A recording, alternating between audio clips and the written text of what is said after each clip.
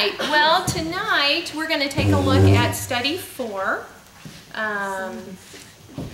Psalm 9 and 10, and 1 Samuel 17. Welcome everyone, and to everyone who's at home that watch. We're glad to have you and hope you're blessed through our study. Someone asked me if I would briefly just go over the studies that are in between. And so I'm just going to take a few minutes just to look at Psalm 13, 14, and 24. If you have opportunity to do those additional studies through the week, they're such a blessing. But it can be a lot, I understand that. But I'm just going to quickly touch on each one. And if you don't have it with you, it's all right.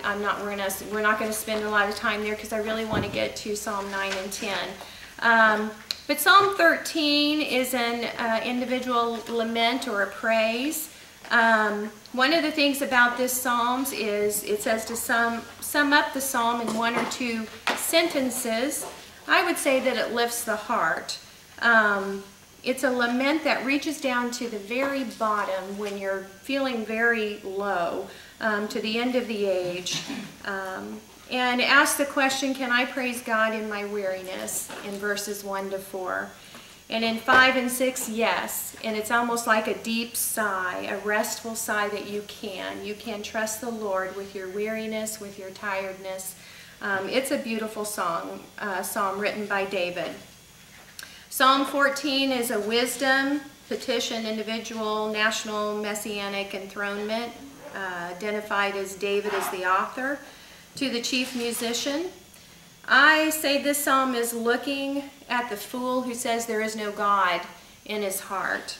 It's the corruption of the world, corruption of the heart, but ultimately just a refusal to reject God and what he's done is what the fool has done. It's not because he doesn't know, it's because he's rejected God. David concludes with a petition that God will bring salvation of Israel out of Zion, which is a messianic reference. That even though there's so much corruption in the world, even though we're desperately wicked at heart, God does bring salvation. There is hope.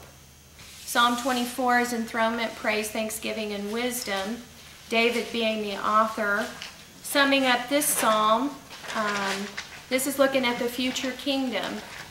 He's the chief shepherd in this psalm, which we studied Psalm 23 last week. Psalm 24 goes with it, and it's the chief shepherd. Speaks to the sovereignty of God, Jehovah God. He is presented as the possessor of all things. He's the establisher of all things, which every time I see the word establish now, I think back to our study of the Song of Moses. Lord, establish us, make us worthy, give us something we can do. And so you see the word establish all over Scripture. The one who is high and lifted up, the mighty warrior, the King of glory, and Lord of hosts. Only those of Jacob or Israel may approach with clean hands and a pure heart. But Paul tells us in Galatians chapter 3, verse 14, that all believers through Jacob and Abraham can have that same salvation, can come with a pure heart, same ability to approach the Lord of hosts with clean hands. So that's just a quick look at those 3 psalms in between. Remember, this is chronological order, so those fell in between Psalm 23 and what we're going to look at tonight. Okay, with that, our studies, Psalm 9 and 10, 1 Samuel 17. What a wonderful study. Just a brief little thing. Chapter 8, we're not studying that tonight, but chapter 8 is looking at the Creator and looking at Christ and what he's done for us, making him a little lower than the angels and coming in human form. And so we see him that way, and it looks, it's a messianic psalm. It's quoted 3 times in the New Testament. It's uplifting. It's encouraging. 9 and 10 are not as much. We're going to begin to look at the corruption of the wicked. And so as we look at 9 and 10, and really through 15, 9 through 15 all have the same kind of feel to it. It's the same kind of psalm. We're going to begin to look at the low side of mankind and sin. We'll see a glimpse of the Jewish remnant and their sin, and the lawless one, the Antichrist. We're going to get a better picture of the Antichrist. Chapter 9 gives a picture of the prophetic forecast of what it will be when the Son of Man is here operating in peace in the kingdom. So 9 is a little more uplifting. 10, we get to take a look at the struggle with the prideful man and wickedness, which is compared to Goliath or Pharaoh coming out of Egypt, which is a small picture of the Antichrist, who is Satan's man. So as we study a little further, we're going to look at God's man versus Satan's man. All right. In chapter 10, we're going to see that the man of pride hotly pursues the poor, which is terrible. Okay, Psalm 9. With that, what classification or types of psalm is this? Psalm 9. I had it down as an individual, a psalm of thanksgiving. Yep, that's right. And praise and something else, whatever E was. Enthronement? Enthronement, yes. Yeah. Yes. Okay. Those are the ones that I identified this with because he touched on all those areas, I think, Yes, in 9.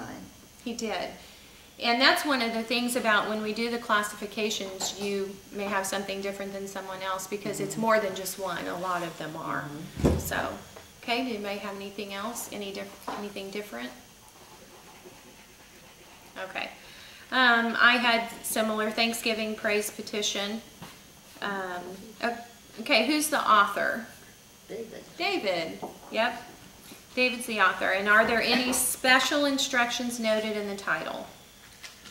The New King James said to the choir master according to Muslabin. Yeah. And the ESV said to the chief musician to the tune of Death of the Sun, which sounds like a really happy tune. Does not sound Right? I know about the same thing. Yes. Good choice. Yes, and what I was able to study and come up with is that this probably looking like death to Goliath or to Pharaoh and deliverance. It's about deliverance. Because I think what we're going to see in 9 and 10 is deliverance from the evil one. That's the theme. And so when we studied 1 Samuel 17, of course we're looking at Goliath. I think we could have studied even them coming out of Egypt with Moses and Pharaoh, same kind of feel. So, okay, anybody else?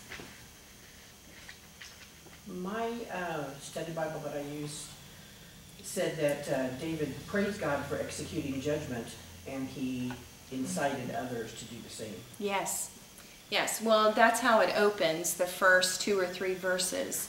I will give thanks to the Lord with my whole heart. Yep, that is definitely how it opens in this psalm. Okay? Anybody else? No, I'm scratching. Okay, Jamie, if you start moving around, I'm going to think you're going to share something. I know. Okay, Psalm 10. What classification or types of psalm is this? It's an individual lament, a national lament, and a petition. Mm-hmm. Yep. Okay. That's what I have too. Anybody have anything else? It's pretty much a lament. Pretty much a what? Lament. Lament. Uh-huh. National, individual, lament. Okay. And note the author if identified, which it doesn't identify it, but we know it's David. We're assuming it's Yeah. David. Yes. Okay. How do we know it's David? Tradition. I was going to say mostly because it's the same style of writing, it falls within the same time period. Jamie? They say that originally 9 and 10 were together in one. Yes, because it is acrostic from the Hebrew alphabet, 9 and 10 together. But not all of the letters of the alphabet are there. But according to the Vulgate and the Septuagint, it had it, yes, so, yeah. Complicated, isn't it? Yeah. All right. Okay, so let's sum up the sum up the possible historical context in a few sentences for Samuel 17. Who would like to tackle that one? And you can turn to 1 Samuel because we're going to look at it a little bit. 1 Samuel And David 17. killed Goliath. Yes. Yep. David He Clue. was in his youth at the time, still tending his father's sheep occasionally. In God's plan, Jesse sent him to the battlefield to see how his 3 elder brothers fared and put him in the place of God's plan for David to confront Goliath, which when you try to imagine that, and then here comes this, I picture him as just a ruddy teenager. Yeah. And yet he's like, what's the matter with you people? I know. And I could just see him thinking, oh, they think they're indispensable, or, and you could just feel the criticism, especially from his elder brother. Yes. But what mature things he said in Do We Not Have a Cause? And defying our living God, and challenging their faithlessness. Yep. Sally. Well, I thought that,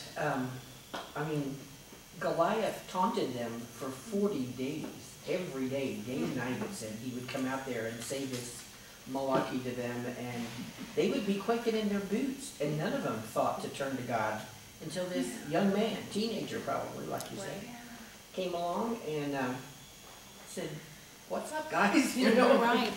I can imagine just his amazement that they hadn't thought to, ask God and Had no confidence, no in the confidence. Lord Absolutely. as Yeah. God's army.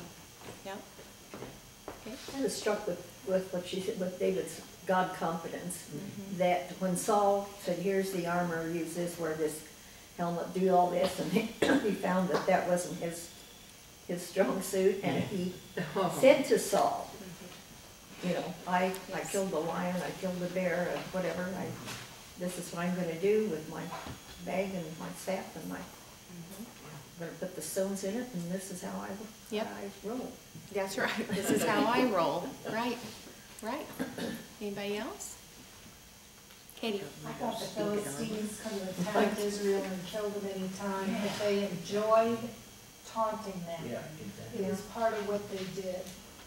I think it definitely speaks to the pride that we're going to see in chapter 10. The pride that they had, and the pride was their downfall. Okay. Anybody else? Kristen. At the end of the chapter, Saul is asking, who's this boy? Who was he? Where did he come from? So is this before David was ministering to Saul and playing tunes and things for him? Who's after? Show you how tormented he was. So he didn't know who he was, even though he was...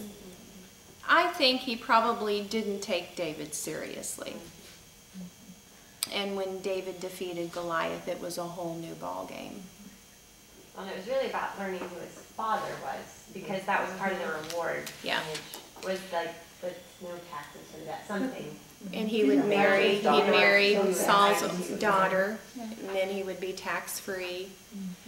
When I looked at this Have a short story, memory because he did, well, I mean, he was, yeah. that's true. Yes. I guess so, because he Yes. called for David to come play the harp Yeah, horn. he did. And David came to the battlefield, it says, quite a bit. I want to kind of walk through the story for just a minute. If you'll turn to chapter 17. In the beginning, we see now the Philistines gathered their armies for battle. And they were encamped on mountains, which mountains like Ozark Mountains, and there's a valley in between. And we see that in verse 9 that Goliath was tall, he was big, he was their champion. And it talks about all of his armor and all of that. In verse 8, he stood and shouted and taunted, like Sally was saying, and Katie, taunting to the ranks of Israel, "Why have you come out to draw up for battle? Am I not a Philistine, and are you not servants of Saul? Choose a man for yourself and let him come down to me." Verse 16, for 40 days the Philistines came forward and took his stand morning and evening, just continually mocking and making fun of them. Down in 24, all the men of Israel, when they saw the man, fled from him and were much afraid. And the men of Israel said, "Have you seen this man who has come up?" 26, this is David. This is a voice of faith. And David said to the men who stood by him, "What shall be done for the man who kills this Philistine and take away the reproach from Israel? For who is this uncircumcised Philistine that he should defy the armies of the living God?" Yeah. And the people answered the same way. And then, like Debbie referenced, his oldest brother. And this is doubt and shame from Satan coming in. And you know, Satan does that to us when we're going to stand for the Lord. And he says, "Why have you come down? And with whom have you left those few sheep in the wilderness?" Putting him down, making him feel small. Verse 32, David's faith again. And David said to Saul, "Let no man's heart fail because of him. Your servant will go and fight with the Philistine." And of course Saul to David, "You are not able to go up against the Philistine to fight with him, for you are but a youth." And then David tells him what God brought him through. When Saul tries to clothe him in 38 with his armor, none of it fits. And then David said to Saul, "I cannot go with these, for I have not tested them." So David put them off. My opinion, Saul wasn't really taking him serious. He gives him his armor. He knows he's a boy. I don't think anybody took him serious. He was a little kid. So David puts him off. But I think this is important because we're to use what God gives us and not let anybody tell us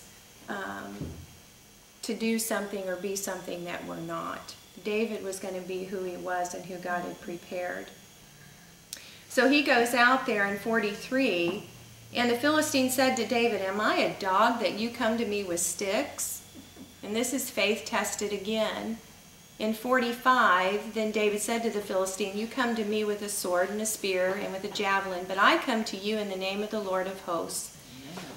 And so he speaks his faith, "Whom you have defied. This day the Lord will deliver you into my hand, and I will strike you down and cut off your head." And that's the action of faith, and he does it. And what I like about this is when we study chapter 10, and we're looking at 9 and 10, this is what God is saying. He will defeat evil. He will defeat the rebellious. And then we see that David, he doesn't just walk over to Goliath. He runs quickly towards the battle. He's not afraid in 48. And then in 51, David runs again and stands over the Philistine and took his sword, drew it out, and cut his head off. And I look at that story and I think this is a picture of God's man who is David, who is the victor, and Satan's man who is Goliath, who will be defeated. The Antichrist will be defeated. And I read somewhere that David had 5 smooth stones. We can go back to chapters 9 and 10. That David had 5 smooth stones, 1 for Goliath and 4 for his sons. And he didn't need them for the sons. Those Philistines turned up their heels and ran. And Israel found their faith and pursued the Philistines. It's a wonderful story. And I know we teach it in Sunday school, but it needs to be taught over and over and over again because it is living out faith and knowing that we are going to defeat. God's going to defeat the enemy.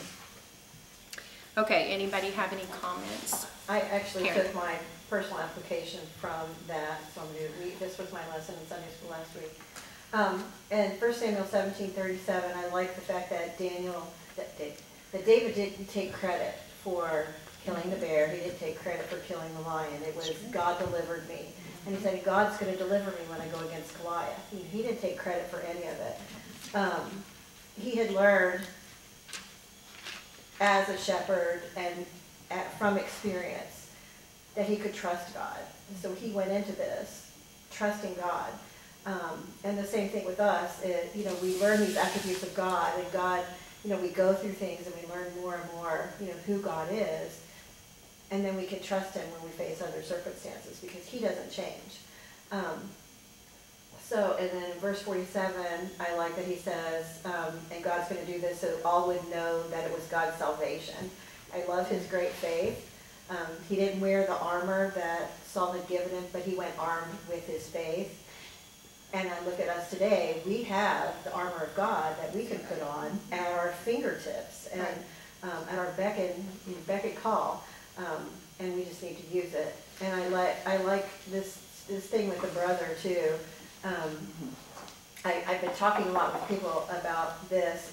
We have so much negativity and stuff going on in the world, and it's so easy to, I'm sure he was embarrassed because David comes, he's expecting to see this big battle, and they're just standing there, fearful, and his brother tears him down. Mm-hmm. And I think we do that a lot where we tear other people down to build ourselves up and to make ourselves feel better. Mm-hmm. And especially as Christians, we need to be building each other up and encouraging each other and edifying each other because we're getting beat up enough without doing it to ourselves. Right.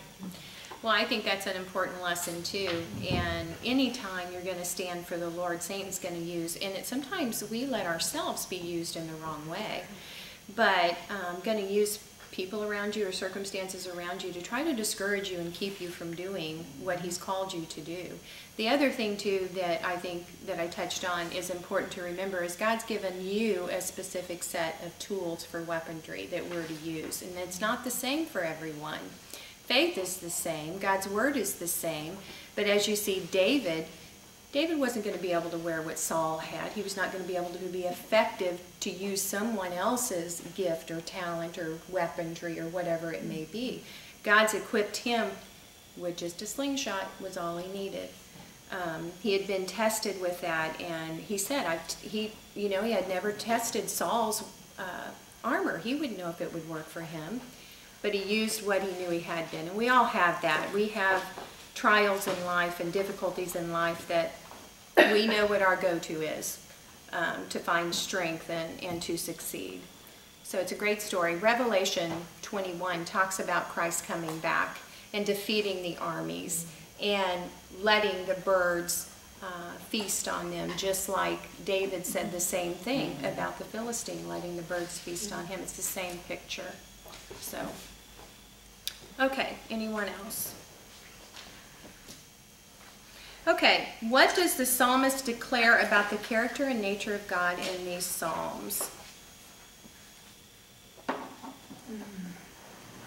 He's a righteous judge. Yep. He is Most High God. Most High God, yep. It says, all his works are marvelous. He shall endure forever. He is a refuge for the oppressed. He will not forsake those who seek him. He is known by his judgment. He sees all and will repay all. He's helper of the fatherless, and he's king forever and ever. Yes. There's a lot of things in this short little chapter about the Lord.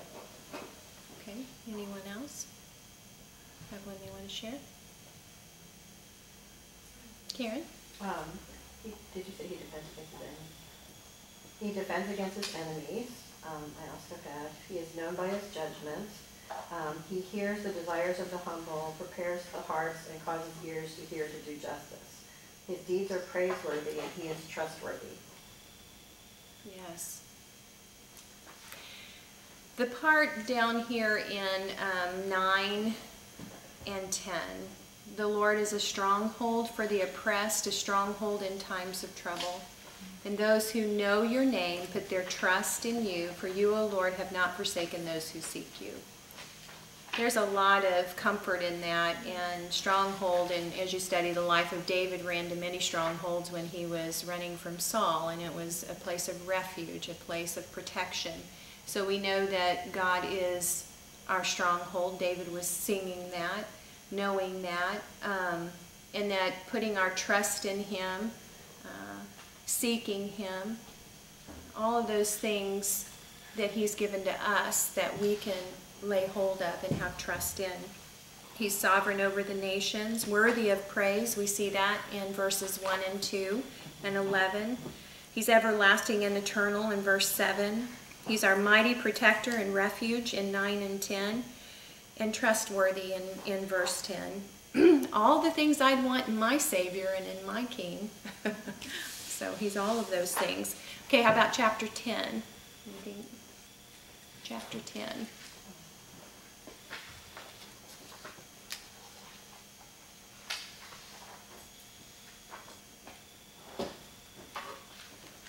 Okay, I have that he's omnipresent in 14. But you do see, for you note mischief and vexation, that you may take it in your hands. To the helpless, to you the helpless commits himself. You have been the helper of the fatherless. He's sovereign and eternal. In 16, the Lord is king forever and ever. The nations perish from his land. He is just in verse 18 to do justice to the fatherless and the oppressed, so that the man who is of the earth may strike terror no more.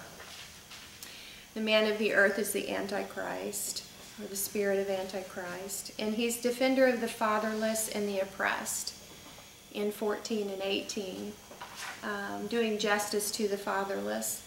You know, it makes me think about who we are before the Lord before we come to know him. We're a picture of this prideful, corrupt heart, because he tells us that none seek after him. We're all wicked. We're all under the bondage of sin and death, but through him we have victory. Okay, anybody else?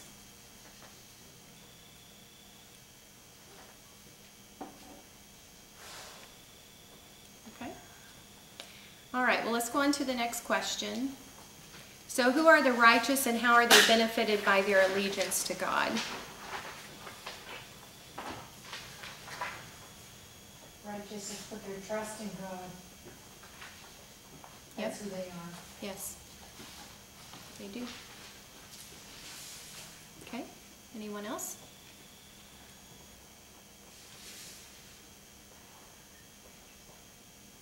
Okay, so they produce the fruit and a desire and a capacity to live in obedience to the Lord. The righteous in these Psalms are those who have come to faith and are walking by faith in righteousness. They're not dead in their works. Somebody can say that they're righteous, they can dress righteously, they can proclaim righteous things with their mouth, but their works are dead. So a genuine righteous person is going to be not dead in their works. They're going to be fruitful. They're going to be yielded to the Lord and following him. And then they endure throughout eternity. They follow into eternity with the Lord, the righteous. Okay, in chapter 10, it talks a lot about the prideful man. Before we go on to our next question, let's read 10:1 through 11. Somebody want to read for us? Okay. Why do you said 1 through 11? Uh-huh. Okay. Why do you stand afar off, O Lord? Why do you hide in times of trouble? The wicked in his pride persecutes the poor. Let them be caught in the plots which they have devised. For the wicked boasts of his heart's desire. He blesses the greedy and renounces the Lord. The wicked in his proud countenance does not seek God. God is in none of his thoughts. His ways are always prospering. Your judgments are far above, out of his sight. As for all his enemies, he sneers at them. He has said in his heart, I shall not be moved. I shall never be in adversity. His mouth is full of cursing and deceit and oppression. Under his tongue is trouble and iniquity. He sits in the lurking places of the villages. In the secret places he murders the innocent. His eyes are secretly fixed on the helpless. He lies in wait secretly as a lion in his den. He lies in wait to catch the poor. He catches the poor when he draws him into his net. So he crouches, he lies low, that the helpless may fall by his strength. Not a very nice picture. No, no. This is a picture of the wicked and kind of gives you a picture of their character and of their thoughts. In the pride of his face, the wicked does not seek him. All his thoughts are, there is no God. Atheism. There is a complete and utter rejection and disrespect for God. It says in all his thoughts. And we're dangerously close to that today. When there's no God to be just, no judging, and they've rejected him, they do what they want to in their eyes. There's no punishment. There's no wrong. Atheism, that mindset of atheism is a picture of end times. A total rejection of God. And so arrogant in their boasting and in their pride and in their arrogance. It does make you think of Goliath in what he was doing. He was boasting, he was arrogant, he was prideful. You got to think about David writing this, having went through this time with Goliath and having seen, hey, I've faced it. I have faced wickedness before my very eyes. And so who better to write this? And how did they lurk, and they wait, and they want to ambush, just like a lion, and that they want to devour the poor. This would have spoke to the Israelites because of their law and their understanding of caring for the poor. And so it's a very ugly picture, but a true picture. And we do see it today, really, really on the forefront today. Okay. Anarchy in the streets. I'm sorry? Anarchy in our streets. Yes.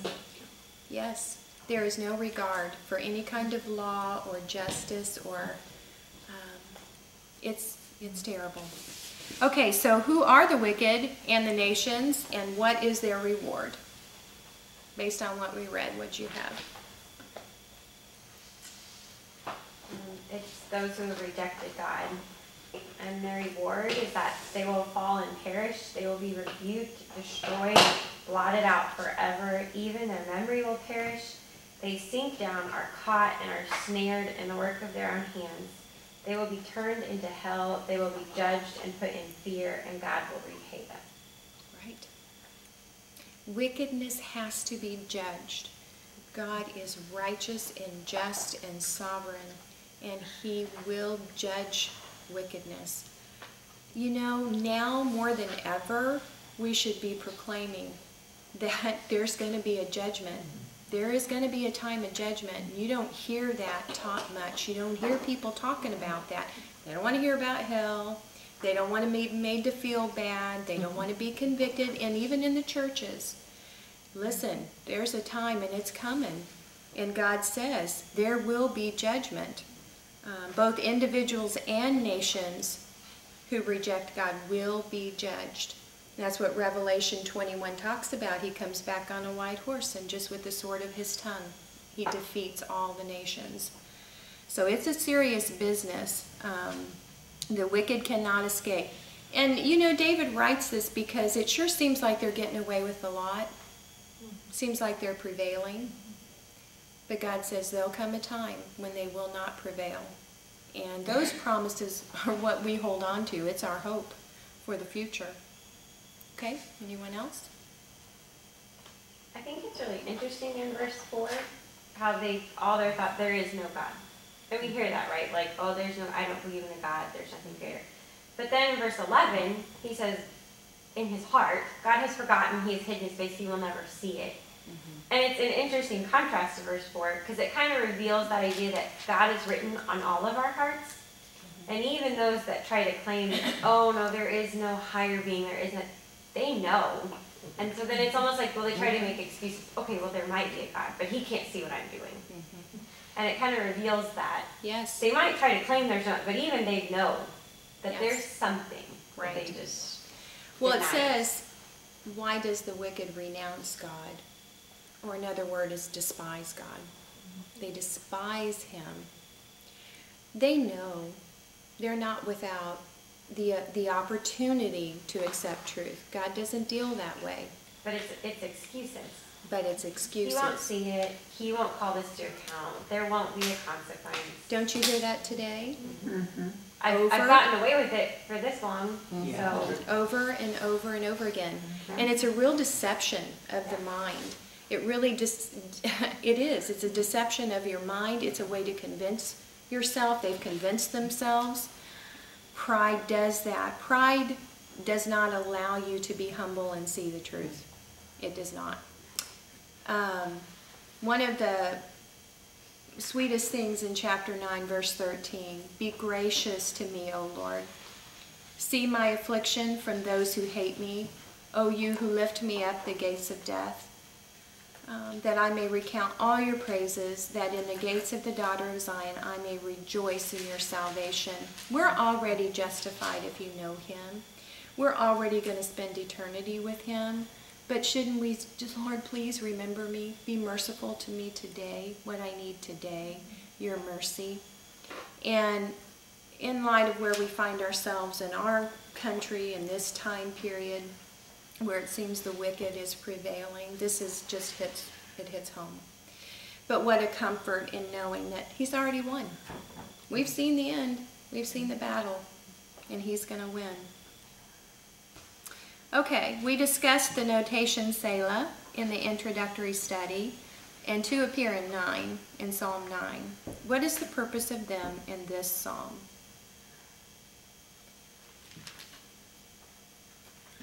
The Ryrie Study Bible says it may mean meditation, or it may indicate the use of quieter instruments. Yes, yep.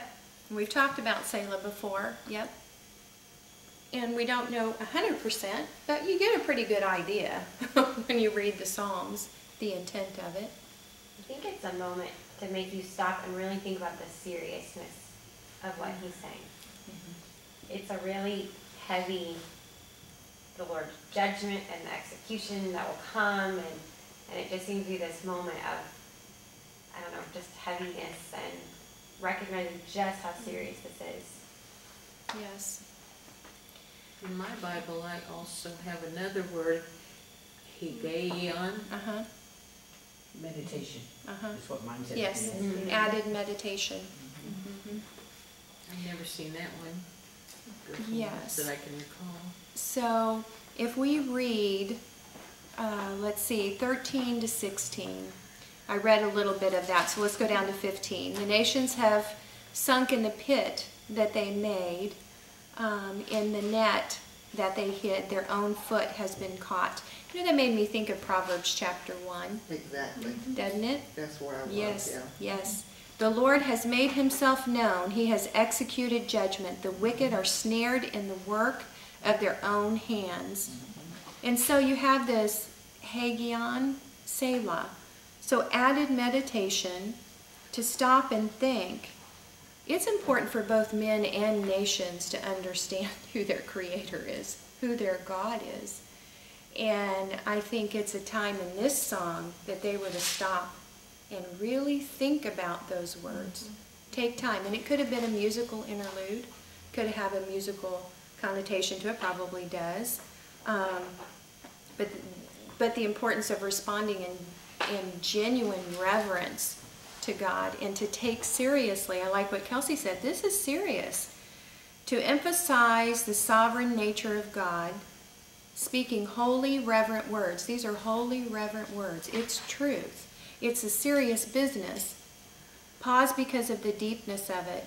Time of true worship, especially relating to his judgment, and it's not to be taken lightly. You know, I think when we worship the Lord, in whether it's in prayer, whether it's in study, whether it's in music at church, whether it's in your own private music, you know, do we really stop and think about how reverent it is, and how important God's words are, and how holy they are, and that we're taking it seriously. And you know, when it talks about the nations have sunk in the pit that they made, in the net that they hid, their own foot has been caught. I feel like our nation is doing that. We are sinking into a pit, and we're going to get caught as a nation. I think it's very applicable to today. Okay? Katie? I found that the word means, one of the meanings, forever. Forever. For Selah, or, Yes. Yes. It means what? Forever, forever. Ooh, I like that. Yep. Lasting, everlasting. Okay. Anyone else? Okay, well, the last part of our study is a little more personal, but if you'd like to share, if you've learned anything or an application or anything that stood out to you or a question, there's a lot in these two Psalms, and everybody can come away with something different. So do you have something to share with maybe the Lord taught you or showed you?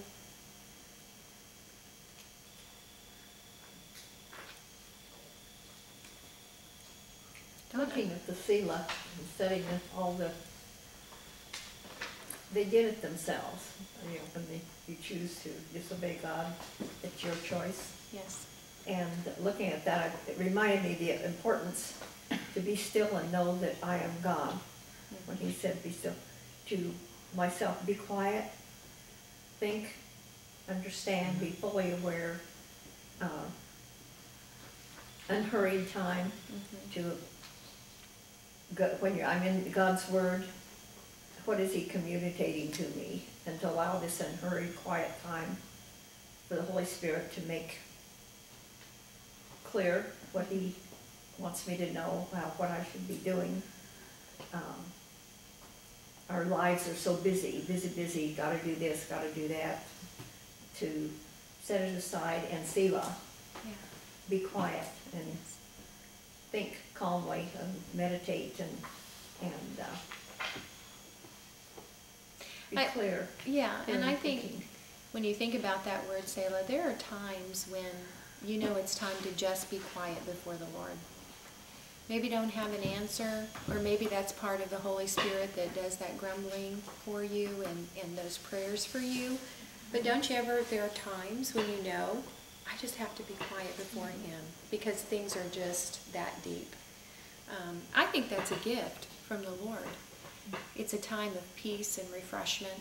It kind of reminds you of the Psalm 23, the whole being our shepherd, and what a gift He gives us that we can reflect and have that time and let God grow us in that deeper meaning or that deeper understanding. When we quiet our own minds and hearts and let Him and the Holy Spirit bring to us what He has for us in that moment. And, you know, David being the sweet psalmist of Israel and the songs that he wrote, he must have been such a compassionate, poetic man. Even though he's a great warrior, some of these words you read and you're like, oh my goodness, God had really given him a true gift of song and praise. Okay, thank you, Donna. Yeah, Sally. You know, that just makes me think, you know, God said of David, he's a man after my own heart. And maybe that's God's heart coming through there. Yes, yeah. Well, we know it's definitely His words, for sure. Yeah. I like when David starts, you know, in chapter 10, he says, why, O Lord, do you stand far away? Why do you hide yourself in times of trouble?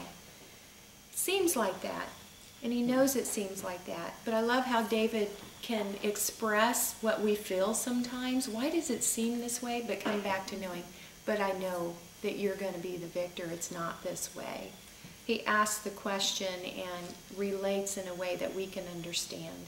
Because it does seem like it's really going to be this way and that there's no way out of it, but we know that there is, and He knows that there is.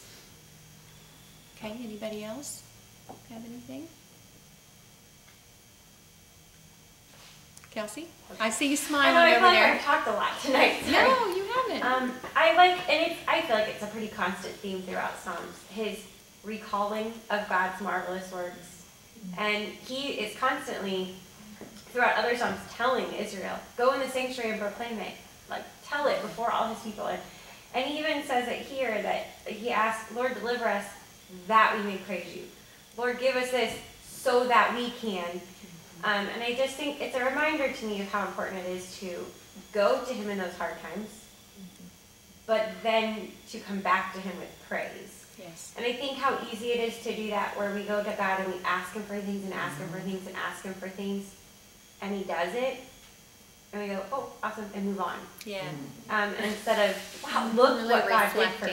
reflecting. And turning back that praise to him and sharing it with everybody around us. Look what God has done for me. Look how amazing he is. And we drill like saying thank you and gratitude into our children, but then how often we don't turn that back to the Lord.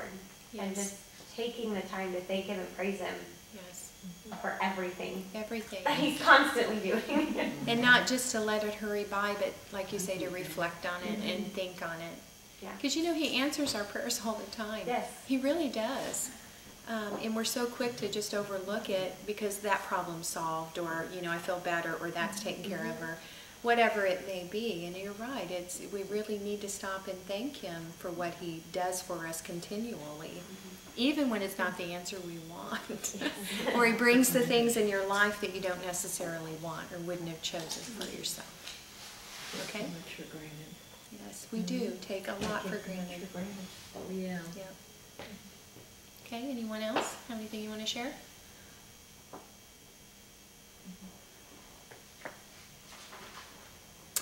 Well, I will end then. I was just going to share, I wasn't here last week, but Psalm 23, as I was reading all of this, now Psalm 23 will always be the forefront and overshadow everything that I read in God's Word as his child. But one of the things, I watched a small video on a shepherd and his sheep. Oh my goodness, it was the sweetest thing. So I have to tell you this story. He was out in his field and it was early in the morning and there was fog all over the field. You couldn't see 5 feet in front of you. But he goes out and he's calling his sheep. And he has his special way of calling them. And you can hear them in the background. They're way far off and they're doing their bah, bah, you know, and you can hear him. And he's just calling them, and it's a little one. He's calling them, and you can hear him getting closer and closer. You can't see anything, but getting closer and closer. And here they start finally coming out of the fog. One here, one there, one here. And he's still calling them, and they get up around him, and they're so happy, and they're just jumping up and down, and they just surround him. I mean, they're just surrounding him, and he's so happy to see him, and he's petting him.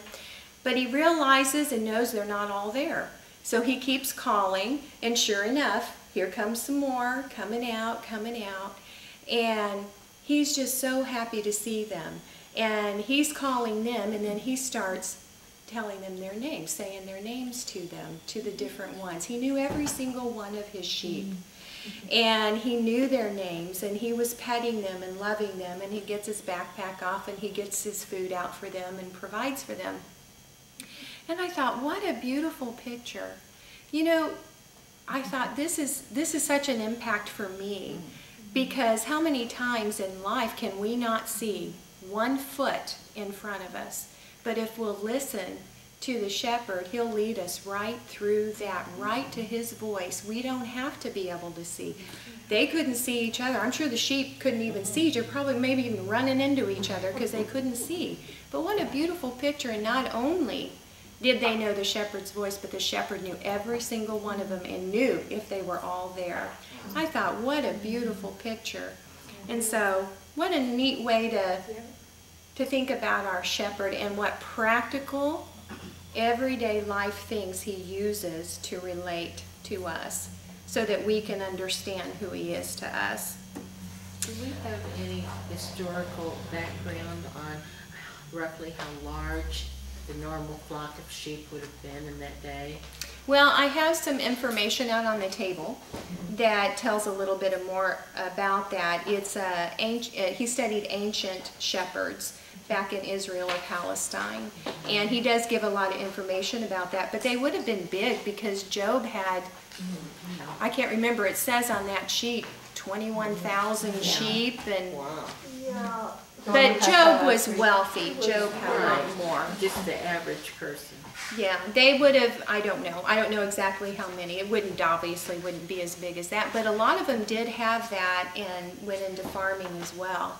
Jamie? Yeah, I'd say around 20 or 30, because they used to, that's about how many, and they drive them along, one person, they might have a dog, but 20 or 30, some are only 15. But remember when Jacob came, At the well. all the shepherds came together to water them at one time, and so It even references that in that material I I have. wouldn't say with all the shepherds, it wouldn't have been over 200. Yeah. Nowadays, it's around 20 or 30. And then they always had a time when they sheared the sheep, and it was almost like a harvest time that they celebrated and had festivals. And it was just a very important part of their life, and I think it still is today. I think there are still quite a few shepherds today. So it definitely would relate to them, most assuredly. Okay. Yeah, and that was one of the other things I mentioned. If you read that information on that, one of the neat things about that is, David was the youngest of 8. And in that information, it shared that as the first son is born, he's the shepherd, and then the next youngest becomes the shepherd, and then the next youngest until the last one, and then they become the shepherd of the sheep. It doesn't get passed down from them because they're the last one. I thought that was so neat to see how they operate like that. Had a lot of good information. It did. Okay, next week, Psalm 11, the confidence that the faithful have, which is the next psalm. We did 10 tonight, 11 next week. 37, why godless people prosper. That's a good question. Well, we are learning. And then 56, troubles changed into gratitude. 3 really good psalms to look at. If you have an opportunity, do the in-between psalms. They're just as rich and just as wonderful. All right, let's pray. Dear Heavenly Father, Lord, we thank you for the precious gift of the book.